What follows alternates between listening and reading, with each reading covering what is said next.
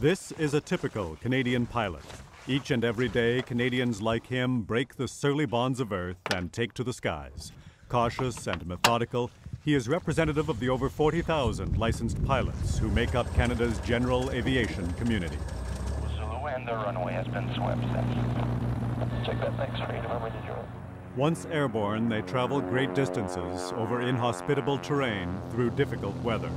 And sometimes, because of unforeseen mechanical problems, sudden changes in atmospheric conditions, or human error, their lives and the lives of their passengers take a sudden turn toward disaster.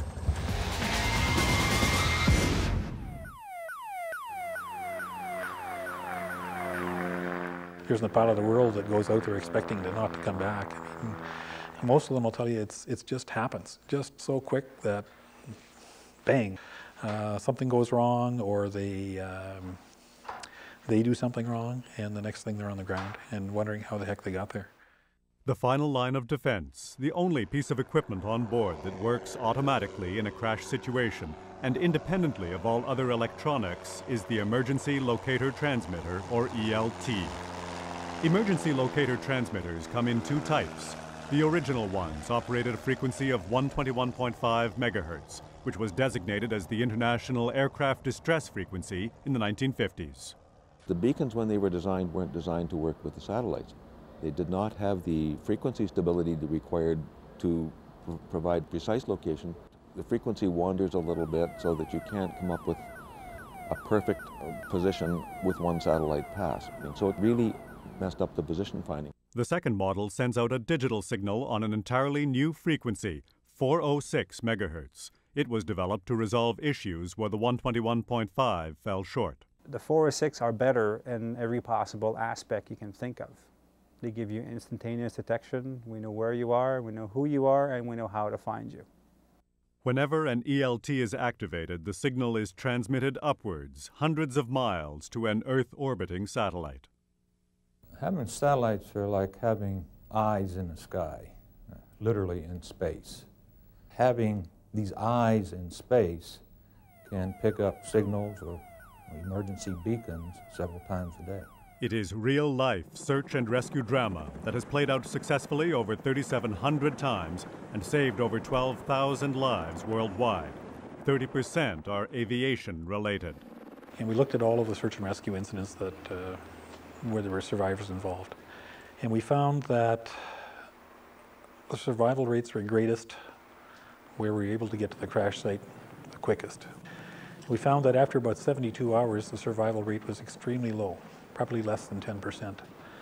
So that reinforced the notion that if you're going to find somebody, if you're going to pick a survivor out of an airplane crash, you've got to be there quickly. And naturally with the ELTs and the satellites, that has resulted. We do get there much quicker than we ever did before when we had to search thousands of square miles of territory visually to try and detect a broken airplane in trees or wherever it might be under snow or whatever. The constellation of satellites that picks up these distress alerts and notifies search and rescue authorities is called COSPAS-SARSAT. On June 30th, 1982, Cosmos 1383 was launched from Plesetsk in northern Russia. It would be the first satellite to carry experimental COSPAS-SARSAT technology as part of its payload. Within months, this test would chalk up its first success. September 9th, 1982, a single-engine Cessna piloted by Joel Ziegelheim had been flying a search pattern over the Rocky Mountains in northern British Columbia. Ziegelheim and his two passengers were searching for an aircraft that had vanished more than 7 weeks before. Suddenly, their plane, unable to lift above the unexpectedly steep, rising valley floor of a canyon, crashed into the trees. What happened next would launch search and rescue into the space age. They'd gone out and done an initial search without any luck when Ziegelheim was reported overdue. So I was called in to see if we could use the satellite system to help. At 2 a.m. Pacific time, Russia's COSPAS-1 satellite picked up a 121.5 megahertz distress signal in the Rocky Mountains. The Russian satellite successfully relayed the signal to Canadian search and rescue authorities. We proceeded out to the lat and long they give us, and we're approximately about 10 miles away from the crash site, and we picked up a DLT, And then we circled around, and that's, I spotted the tent and the CASARAs. And that's when we jumped in. The single-engine plane had crashed 80 kilometers, 50 miles off its intended flight path, and was way outside the prime search area. If it wasn't for the COSPAS satellite, it would have took us maybe anywhere from 3 to 4 days, maybe a week to find the survivors. And if we had waited that long, the type of injuries they did have, there probably would have been some deaths. You know, they wouldn't have made it. Finding Ziegelheim and his passengers dramatically proved the effectiveness of the brand new satellite technology for search and rescue. It was just a marvelous invention because it saved us so much trouble. We were able to home in on aircraft and home in on people that needed rescue, rather than having to search days and days and days, you know, a visual search. And sometimes those visual searches in some of the conditions, particularly in the winter with fresh snow, you weren't going to find them. However, problems soon emerged. 121.5 megahertz was already the international aircraft distress frequency. Using that same frequency for the SAR satellite system would, in the long run, prove to have almost as many limitations as it had benefits. Now, there are many, many things in Canada that transmit on 121.5 megahertz. It could be from a faulty microwave to a radio tower that does not function right. So there's lots of 1 to 1.5 hits that happens every day. False alerts can also be activated by ELTs themselves through pilot error. If it's a false alarm and it's at an airport and the airplane's in the hangar, well, it's nice to know that nobody's been hurt. But it's also frustrating sometimes when you get called out in very bad weather. And you find out that an ELT had been taken out for maintenance and was not secured properly, and now it has triggered the search and rescue resources. In fact, 97% of the alerts received by rescue authorities on the 121.5 frequency are false alarms. Initially, when we get a 121.5 hit at a certain location, we just monitor it. We wait for a second satellite pass to confirm the location of the signal. Unless we have other evidence that an aircraft is overdue within the region where the detection is, then we will launch resources right away. They contact NAV Canada, the agency that keeps track of planes that are in the air. We get notified by the RCC that they are picking up an emergency locator transmitting signal, and they ask us to monitor it, or to, if we have any aircraft flying within the area, to check with the aircraft if they can monitor 121.5, to see if they can pick up a signal. Flight plans or flight itineraries gives us most of the necessary information required to start the communication search. So flight plans and emergency locator transmitters are both important tools to find a missing aircraft. Would you monitor frequency 121.5 to see if you hear any ELT signal? All this takes time. Valuable hours will pass before the 121.5 emergency signal can be declared real, and the incident becomes a SAR case. Go ahead with the instructions. Okay, the ELT signal is at 49.25 and 96.30. One volunteer group they turn to is CASARA, or Civil Air Search and Rescue Association. CASARA is called out whenever the D&D needs the assistance, and we provide it in two formats, either providing spotters for the military airplanes, or we use our own aircraft to provide an initial response to local incidences. We will call out our crew and ask them to come out to the airport, prepare their tasking sheets, get the maps plotted, the search areas plotted, and then we'll launch and liaise with the Rescue Coordination Center as the search progresses. You see where the drop hit? CASARA pilots and spotters are made up of volunteers from the aviation community who do everything they can to go to the assistance of fellow pilots as well as people lost in the bush.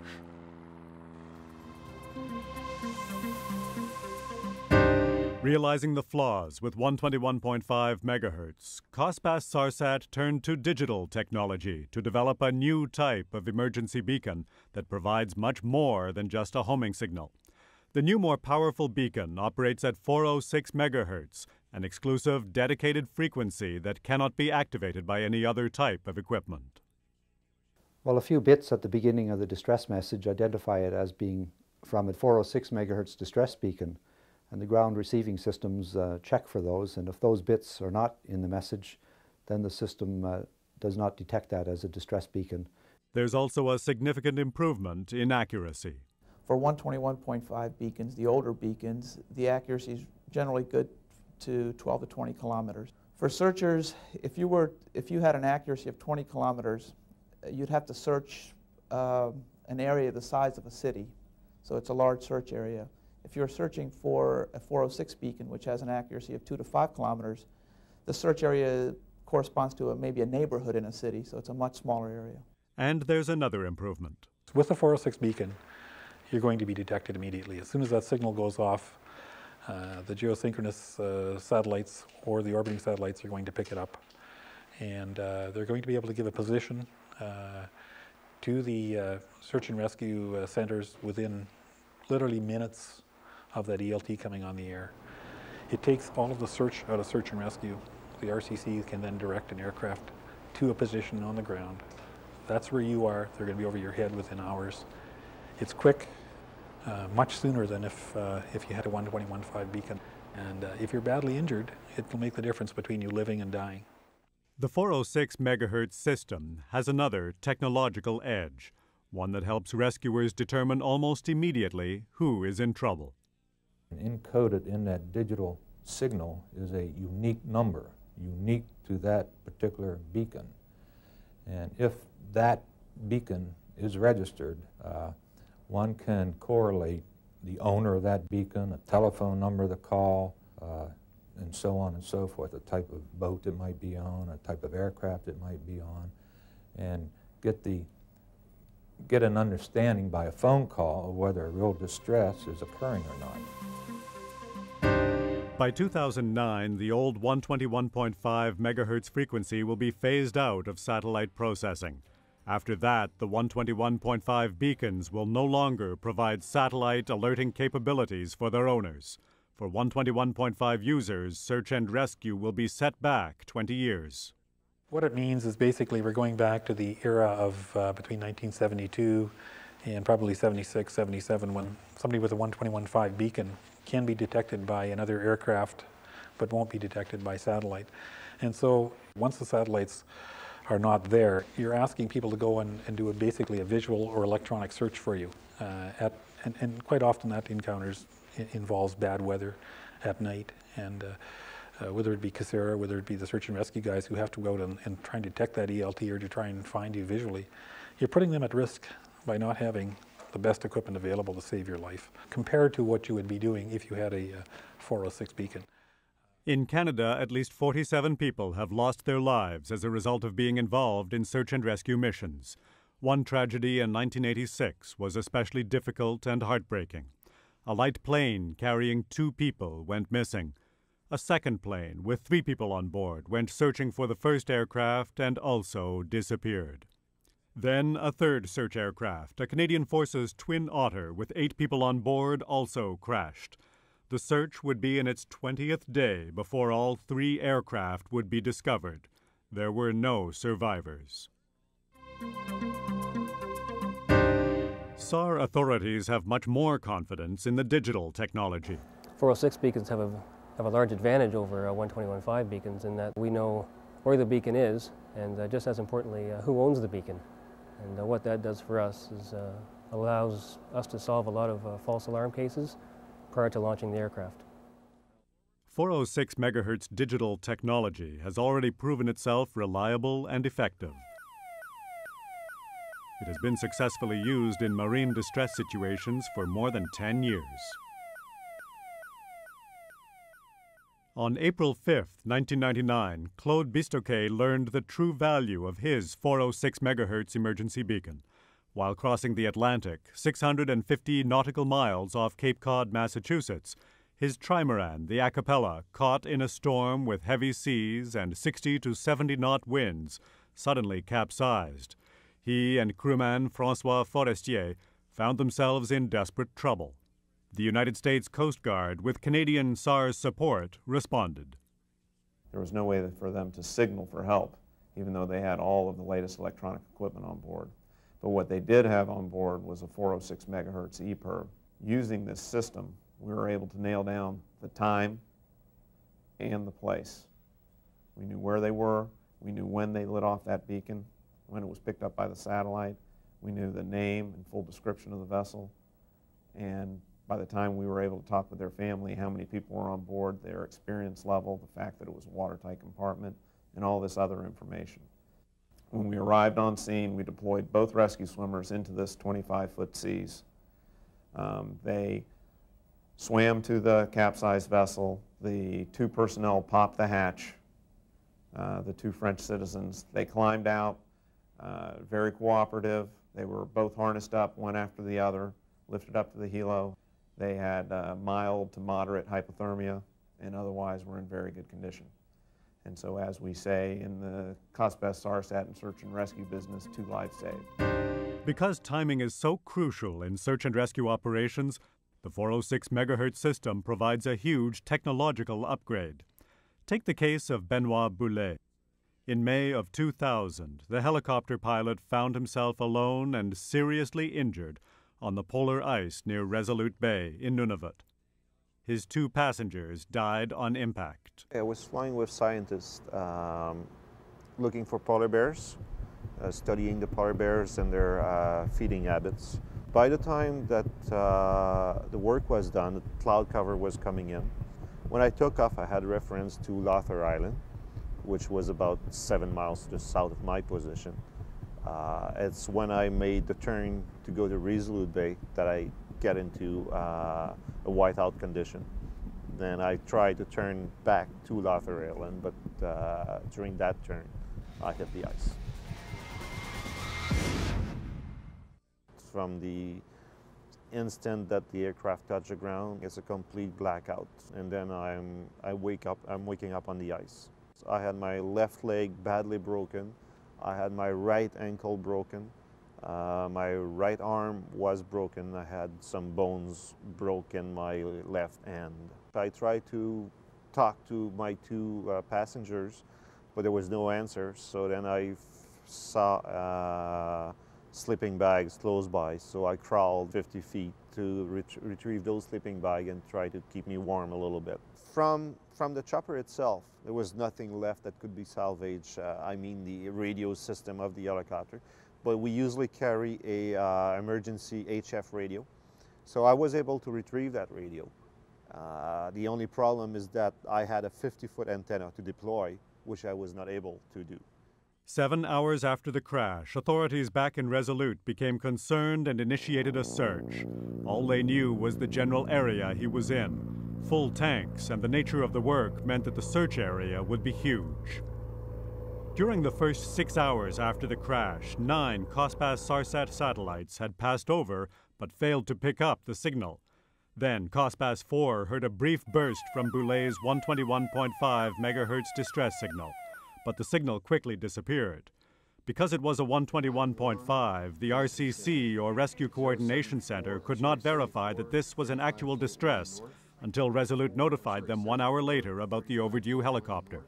The RCC had only enough data to narrow the search area down to 160 square kilometers. And 09700.9 west. What we found was the helicopter had the ELT mounted on a window or door frame close to the pilot and in the front of the helicopter. When the helicopter struck the ice, these components were basically pulled apart and severely damaged. So the unit itself was disconnected from its antenna, and it was basically turned upside down, and it was buried in the snow. It was not doing very well, but it was doing enough that we could tell it was functioning, but it just wasn't able to get its message out. Searchers were not able to home in on the signal because it was neither strong enough nor long enough, even though it returned briefly a few more times. 10 more hours would pass before the pilot was found.